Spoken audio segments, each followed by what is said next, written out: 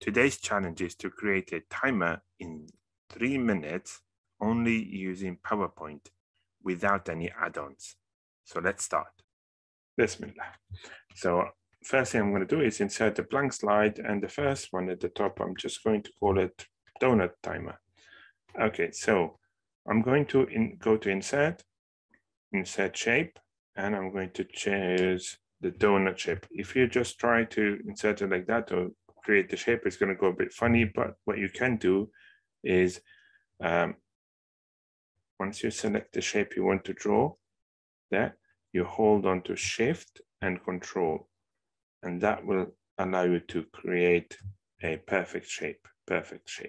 Right, perfect donut. So we've done the donut. What else can we do with it? Well, we can add some animations to it. So in this case, I'm going to go to animations, animation pane, and I'm going to choose exiting animation wheel, that one there.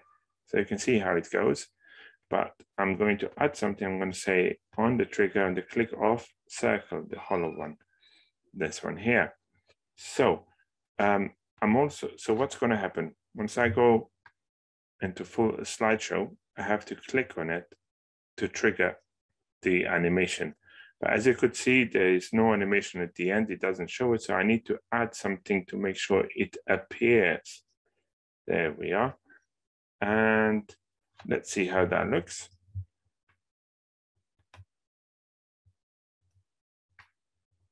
Oh, yes. I need to make sure that the new animation I just added, I move it below the trigger and I select start after previous. So once my animation runs out, let me show you. As it finishes, it's going to show me the hollow circle or the donut shape once again. Okay, I'm going to add one more thing to this. I'm going to add another animation. I'm going to choose swivel. There we are. Okay, so that's just there to attract more attention. And I'm going to move this one at the end, and I'm going to click on the drop-down menu, start after previous. There we are. But also with this one, I'm going to add effects option, and I'm going to add sound to it. So if I go down, I'm going to choose drum roll. There we are. So my 2-second animation, once I go into slideshow, I click on it, it goes for 2 seconds, then appears again, and I hear the drum roll. But the question is, I need this for 60 seconds, 1 minute. So I'm going to double click on it and type in 1 minute. You can increase the size of these letters, so the writing as you wish. And also up here, I have to select the animation I want to last for 1 minute. And in here, I'm going to increase that to 60 seconds. And there we are. So my animation is ready. So the time, 3 minutes and 24 seconds. Not bad, I guess. So what else can we do with this one? Well, we can copy and paste 1 minute animation and put it next to it. And we can change the shape of it. So you go to shape format. If you want to choose a different shape, oval, for example. And with this oval, you can change the text and the writing, and you can also increase this to more than a minute, because animations options, or the animations in PowerPoint, they can last for 1 minute by default. But what you can do is go inside it, click on the animation, there, click on it, and when it shows you start and 59 seconds, what you can do is you can increase this. There we are. And you can see here, I've just increased it to, let me go to 5 minutes. There we are. So I basically dragged the timer 5 minutes. And there we are. So my animation is ready now. So when I go to full screen, I can click on it. It's going to slowly start the countdown, and my 1 minute one is on the side here. You can see slowly it's showing that the time is ticking, and this is the 5 minute one. So what I have to do now is just change the text. But what if I want to choose and add another one next to it? You must be thinking, why would I want to do that? Well, you're going to see in a few minutes. Right, so I'm going to change this to 10 minutes. So this animation, I want it to last for 10 minutes. So same trick again, I click on the animation, the exiting one, and here, when it says end 5 minutes, I'm going to click and drag this to 10 minutes.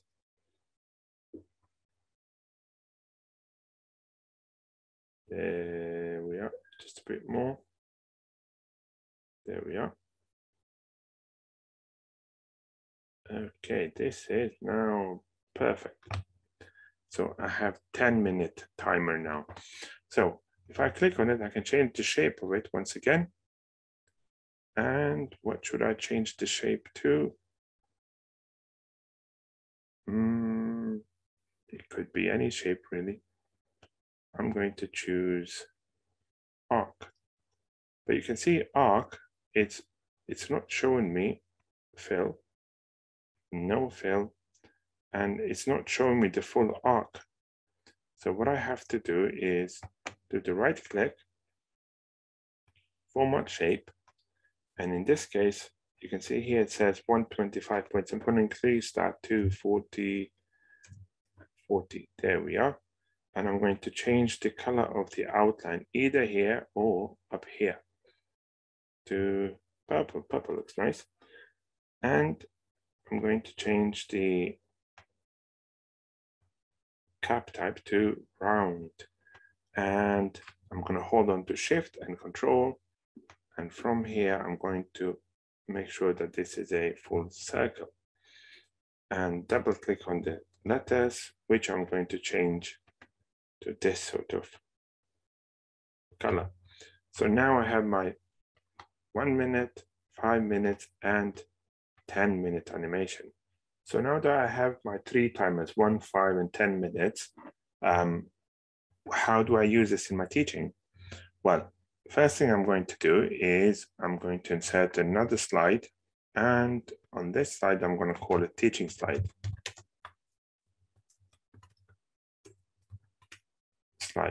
So on here, I'm going to insert a shape which will serve as, I'm going to insert a little shape right there, double click, and I'm going to call it timer.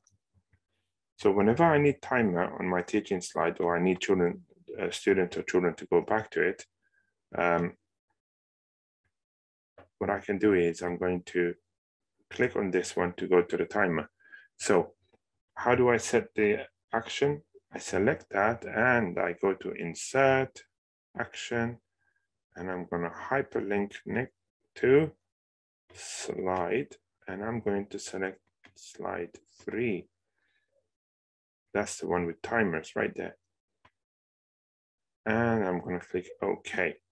So instead of copying and pasting timers into slide, which you can do, anytime you can just copy and paste the timer and resize it as you need to use it. You can also insert this function here, the timer, to take you to the slide that has timer. So let's try it. There we are. I click on it, and there we are. I can choose any of the timers to start off. But once I'm here, how do I go back to the page I was teaching from? Well, on the timer slide, I'm going to insert another shape here. If you scroll down, you can see the one with the arrow pointing. It says action button, return. So I'm going to put that one here. There we are. So it's going to hyperlink to last slide viewed. Okay, and I'm going to change the color of that as well. There we are. Okay, yellow looks okay. So it doesn't matter how many teaching slides I have. So say I'm on this one here and I've written something, or this is the slide I was teaching from. I'm in the slideshow mode and I press timer. I go to the timer, I use it the way I want to. But then when the timer finishes, I can just click on this button here, action button, to go back to the slide I was teaching from. So that way I don't have to keep on copying and pasting timers into each slide I want to use it for. And also, if you look at the timers like this, you've got one slide that you can move about wherever you want to have it on your set of PowerPoints. Don't forget to like and subscribe to my channel.